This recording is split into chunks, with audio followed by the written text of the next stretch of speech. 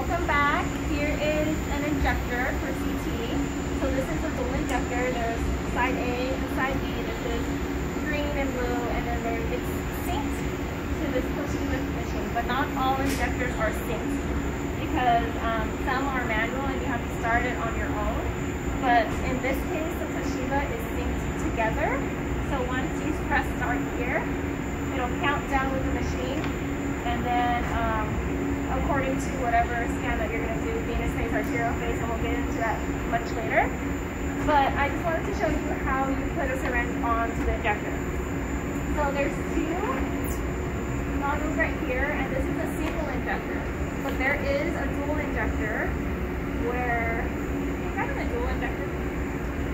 So this is a single injector, and this is a dual injector, so see how the case is much bigger. And then there's two syringes, but one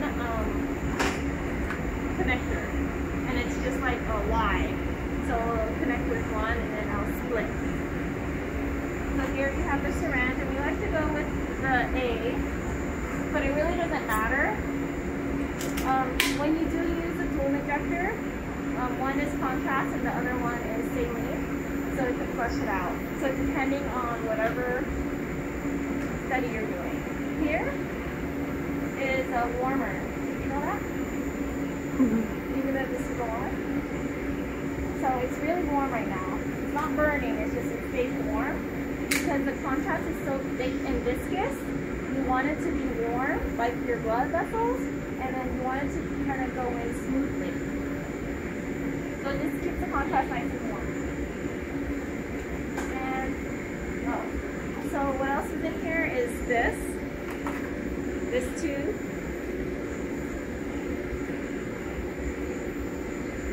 So here is the white side and here is the orange side essentially. Here's the tube. And then here is the spike. So here we have the syringe. So the syringe is here.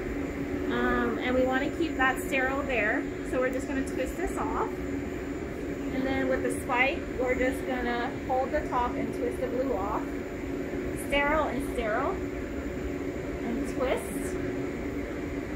And then here's the contrast that we use. So we want to keep this sterile as well when it gets to that. And there's a sticker on here where you could just peel off. And then that way you don't mistaken this for another contrast. So again, there's a cap here on the spike. Keep that sterile. There's a cap here on the contrast. Keep that sterile. So you can move that apart if you like. Just move down. So sterile, sterile. And you just spike it in. And you want to make sure that this comes up first if there's no air. So make sure this comes up slowly. All the air is out, and then put the contrast, or else you'll put air into the bottle and then the contrast will squirt everywhere. It's happened to me before. So now you're going to auto load. So there's a couple buttons here, but auto load is the one we want. And this is 100 milliliters of contrast.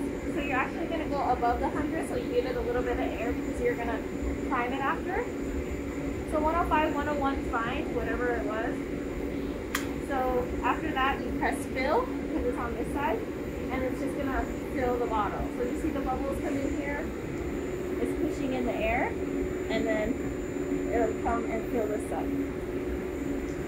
And while we wait, we have the tube that's going to connect the contrast to the patient. So again, there's a orange one and the clear one. So the rule of thumb is clear tip to clear cap, and you just plug this in. So this is going to be the side that connects to the patient, their IV.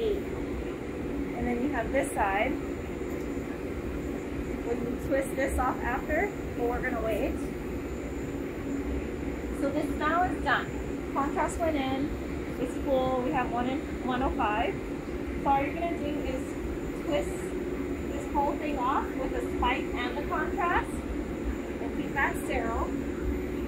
So now color and white clear. So the color for contrast.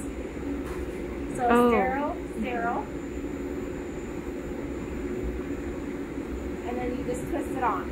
So after that, you're going to use this bottom piece right here, and it turns. So you can manually turn it. I like to just turn it so this moves up and almost. So see how there's air there? You want to get the air up to there, to this right there. And then afterwards you're going to come down here to prime. And then you're going to press prime. And then contrast is going to come through. And then you want that to come up so that there's no air. You don't want any air in here when it gets to the IV. And then once you're getting ready to get it through, you can just flip it over. Make sure you flip it over, and then it can hang tight there or wherever. So when you do start, here is the start button. You can start it in here, or you can start it next to your machine. And then you can stop it, because you remember you always have to watch your IV when contrast goes in. If you have enough time, delay time, you want to see if there's any infiltration going through, and checking on your patient to see if they're okay. So this is a start and pause or stop, so either one. And that's pretty much it. The buttons here, there's move position, so you can move the thing from the bottom window, or you can move the piston. The video died earlier and didn't get the rest. Going back to move piston, you can use this button and then press this to move the piston. So see how there's still some air left? Instead of using this piece down here, I'm actually going to use this. So I'm going to move piston, and then when I press this, the number is going to go up. See that? And the piston's going to go up too. And I could have either primed that or just move it like this. And when you prime it, you want all the contrast to come to the top, because you don't want any air to go up. So after that, I'm just going to use the bottom and see where this contrast is at. So you're going to prime that.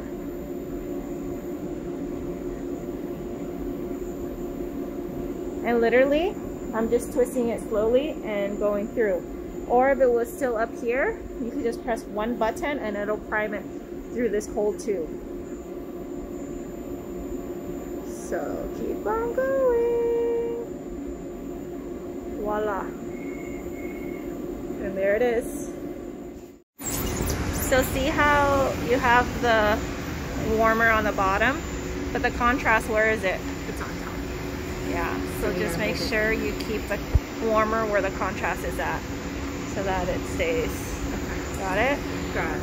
Yay, okay. Yeah, so that just would be FYI. useless right here.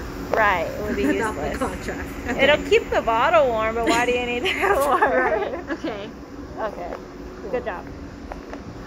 Yay.